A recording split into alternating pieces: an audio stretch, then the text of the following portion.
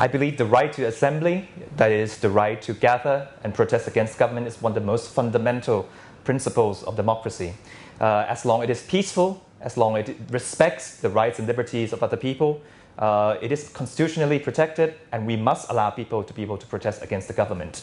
The problem right now in Thailand is that there are fractions of protesters who doesn't seem to respect the law.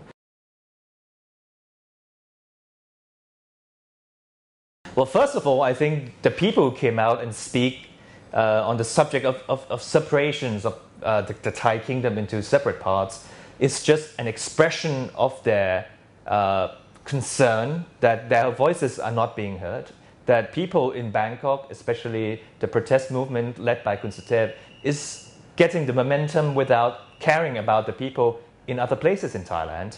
So I think right now, from what we've seen, we can regard those demand or those requests as an expression of their discontent with Thai politics in general. But to ask whether this is legal and possible, the answer is straightforward. It is unconstitutional, it is illegal, it is a crime. I don't think so. I don't think it's politically viable right now. I think it would add more burdens to the government.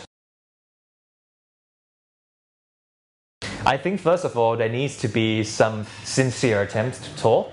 And by saying sincere attempts, it's not going to be a debate show between Khun Suthep and the Prime Minister. There needs to be a clear agreement that we need to uphold the Constitution. We can't simply say that we're going to disregard certain provisions of the Constitution and then let's have talks on how to solve the problem, because otherwise the people who demand the respect for the Constitution would come out and there will be more problems. So the first step is to uphold certain basic fundamental rule, and that is the Constitution.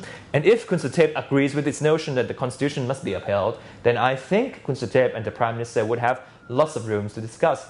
The second thing that needs to be done, actually as important as the first thing, is to have a peaceful election and convene the parliament.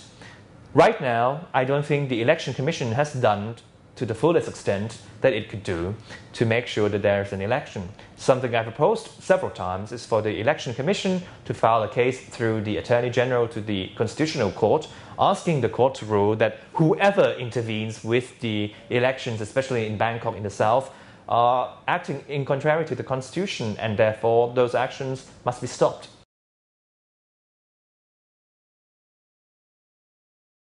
I think what we need to understand is that the most straightforward difference between myself and Khun Suthep is the method, is the procedure to achieve the fight against corruption. He has plenty of good ideas to reform Thailand, but I don't think people will agree with him that by postponing or cancelling elections and have this ambiguous body, the People's Council, that is no longer being put forward by Khun Suthep anymore right now, is going to solve or push forward any fruitful reform mechanisms.